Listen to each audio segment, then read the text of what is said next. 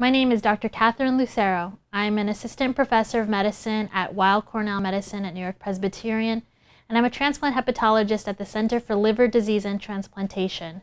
Today I'm going to talk to you about screening and management of non-alcoholic fatty liver disease. So today we will talk about the effects of fat on the liver, definitions of non-alcoholic fatty liver disease, and the screening tests for fatty liver disease, as well as treatment options. The liver is the primary place of cholesterol and fat metabolism, and normally fat does not deposit in the liver. However, there are many stressors of the liver that can lead to fatty changes such as alcohol or non-alcoholic causes, known as non-alcoholic fatty liver disease. Some of the non-alcoholic causes are overnutrition, meaning taking in more than what is necessary, which can lead to obesity or the metabolic syndrome. Starvation can cause this, certain medications, certain infections such as HIV or hepatitis C. Celiac disease can cause this, and there are some rare genetic causes. And with the non-alcoholic causes, there can be either benign steatosis or just simple fat in the liver, or there can be inflammation known as non-alcoholic steatohepatitis or NASH. And non-alcoholic steatohepatitis is a leading cause of cirrhosis or liver damage.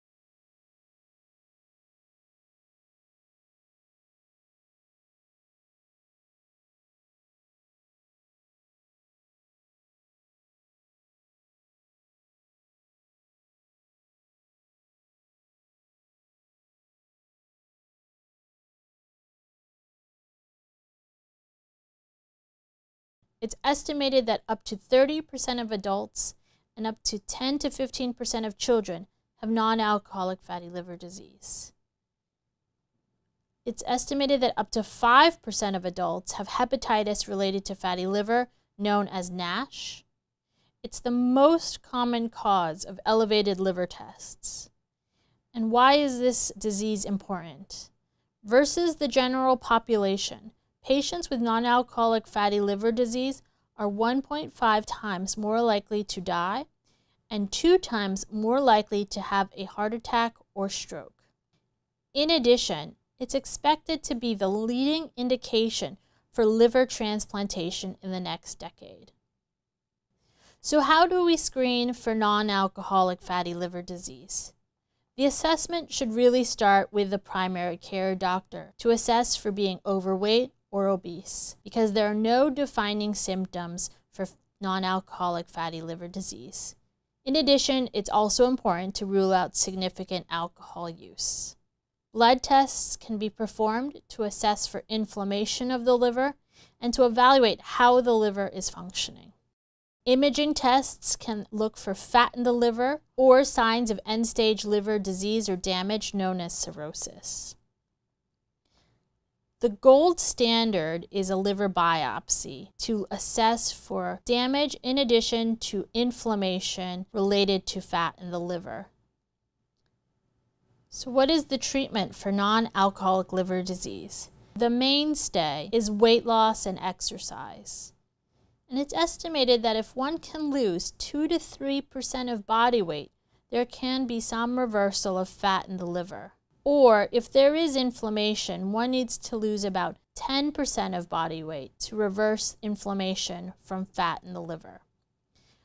Bariatric surgery or bypass surgery as a weight loss measurement has had very promising data to support use for treatment for non-alcoholic fatty liver disease.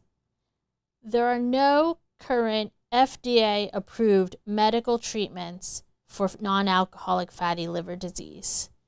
However, there are numerous clinical trials in progress, and we are performing some of them at New York Presbyterian.